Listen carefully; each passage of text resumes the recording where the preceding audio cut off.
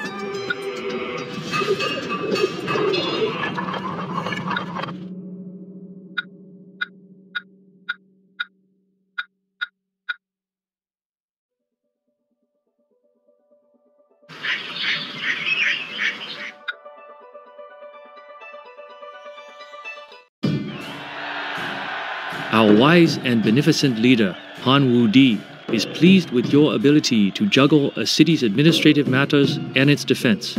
Thanks to your skills, the proud city of Lolang and its elegant great temple now shine forth like a bright beacon of Han culture.